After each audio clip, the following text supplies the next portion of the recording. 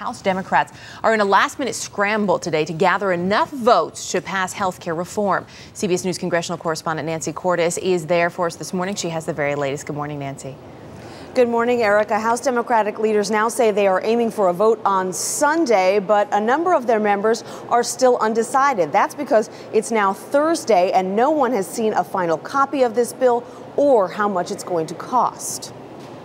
The vote that's taken in the House will be a vote for health care reform, and if people vote yes, whatever form that takes, that is going to be a vote for health care reform. House Speaker Nancy Pelosi can only afford to lose 37 Democrats. But according to a new CBS News tally, 67 Democrats either plan to vote no or are on the fence. Who are they? Well, more than half of them are facing highly competitive races this fall. At the last minute, I think the Democrats will be able to patch together enough votes in the House to pass the bill. Congressman Altmaier's office. Those members are getting so many calls from constituents on both sides that House phone lines have been overloaded.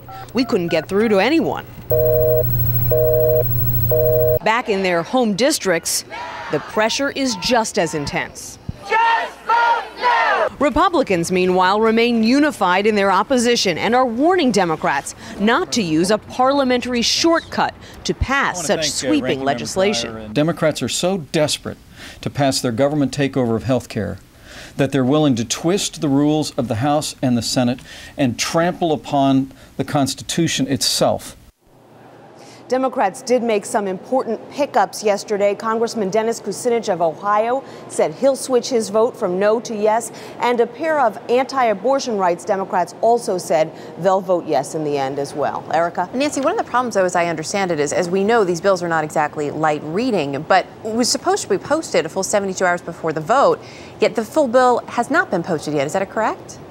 That's correct. And the problem is that if they want to pass this bill by reconciliation in the Senate, which means they'd only need 51 votes instead of 60, there are very specific rules they need to follow. So they've been going back and forth with congressional number crunchers, trying to find price tags for various items that satisfy these rules. And until they hit on those magic numbers, they can't release the bill and its final price tag to their members. Wow. So House Democrats, though, still planning to go ahead with this controversial strategy of basically passing a package of fixes to the Senate bill.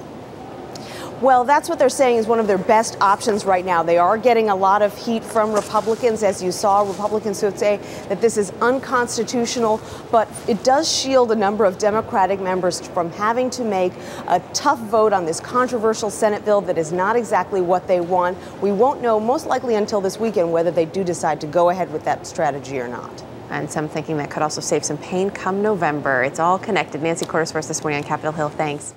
A lot happens early on The Early Show, weekday mornings on CBS.